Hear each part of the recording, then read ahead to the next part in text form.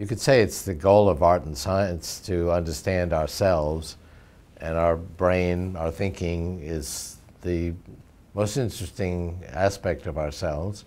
There are three reasons to reverse engineer the brain. One is to do a better job of fixing it. I quote one of the pioneers of the neural implant for Parkinson's disease as saying we're now treating the brain as circuitry, not as a chemical soup, which drugs like SSRI drugs just treated like a soup of chemicals.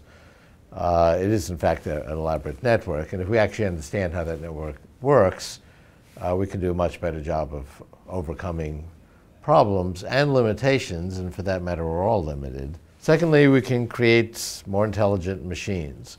We've done a fairly good job without actually understanding how the human brain works, but now that we're beginning to get biologically inspired methods, this is going to greatly accelerate AI.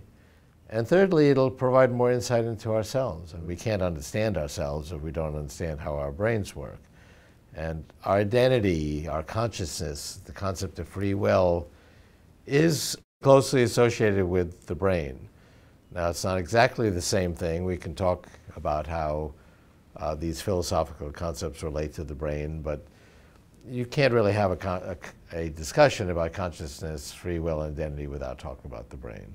Intelligence is also what we need to solve all the major challenges of humanity and of the planet and so on. We need more intelligence. In fact, we won't be able to solve the major problems that we have without more intelligence. So for all those reasons, it's important to understand how the brain works. And it's really only very recently, I would say in the last year, that we have enough information to actually make intelligent statements about intelligence and how human intelligence works.